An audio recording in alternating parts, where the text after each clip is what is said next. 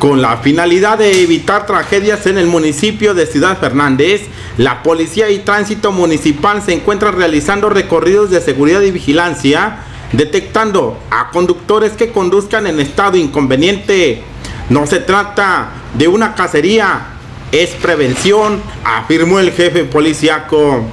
Alrededor de las 6 de la tarde, a la altura del monumento de Emiliano Zapata, policías municipales detectaron un vehículo compacto que era manejado de manera temeraria, motivo por lo cual le detuvieron la marcha.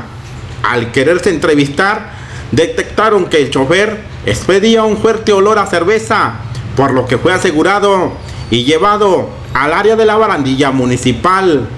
El vehículo fue remolcado por una grúa y llevado a una pensión particular.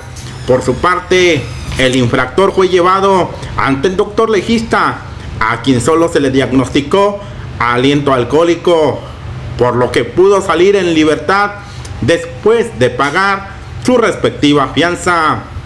No así el automóvil, que quedó guardado en la pensión.